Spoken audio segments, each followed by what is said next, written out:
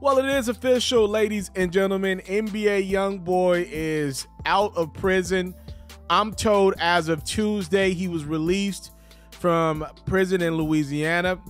He is now in Utah, where he is set to serve his pretrial house arrest. So from what I'm hearing, Youngboy put up $1.5 million himself for his bail. He'll have a GPS monitor and strict conditions that we'll get into in a second here.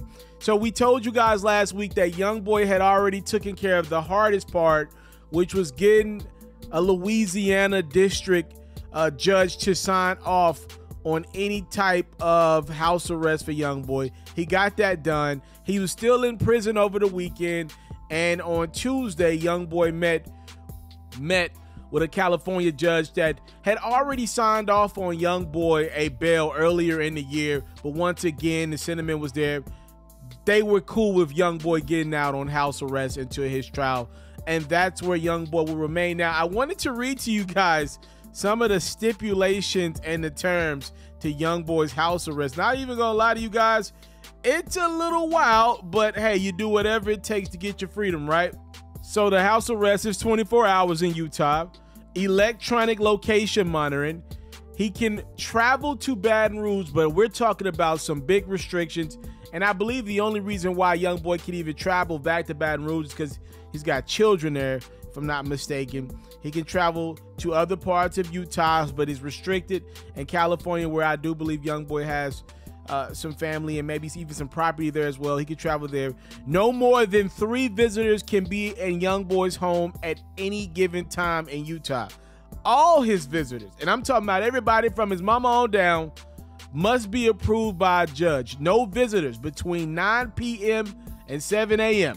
So any Youngboy fun is going to have to happen in Utah when there is some sunlight. Cannot break any laws. If he breaks any laws, he's going straight back to prison. He cannot obviously have any type of firearm, cannot use any narcotics, not prescribed by a doctor. So they are on Youngboy tough. I mean, some of these are pretty much standard house arrest limitations, but there is some added excess because we're talking about NBA Youngboy. And look, man, if you think for 1 second that Atlantic Records was not somehow involved in this and helping Youngboy get his freedom, you are gladly mistaken, because Youngboy is a cash cow in which you don't really have to put a lot of money up because his fan base just holds him down. If he throws up a video, they're gonna run it up to 20 million views. If he throws up a new mixtape on YouTube, they're gonna view that bad boy 20 million times in 24 hours. His fans love him. He's a cost-efficient artist, and they are gonna make that young man record in Utah, since he really can't do anything else. Again, I wanted to clarify something that happened last week. Youngboy actually got somebody that he's known for quite some time to speak on his behalf, and she actually said that she would be somewhat of a role model to Youngboy, somebody that he knew growing up.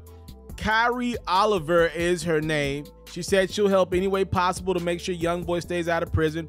The prosecutors in Youngboy's case actually tried to prove that Youngboy was paying this woman to go up there and say nice things about him, and claims that she would watch him and make sure he stayed out of trouble. Apparently, she received a $600,000 payment earlier in the year, and it was labeled as a celebrity assistant. So, hey, that is something you maybe want to monitor and keep your eyes on as Youngboy gets to trial. But again, the main thing is Youngboy is officially home. I know there were reports that he was home last week. That was not true. But I can tell you, as of right now, Youngboy is already in Utah, and he is serving his house arrest, I'm sure, in a lot more peace than what he had been over the last few months since he had been incarcerated, as he was picked up by the feds and then transferred from California to Louisiana. All right, I'm out.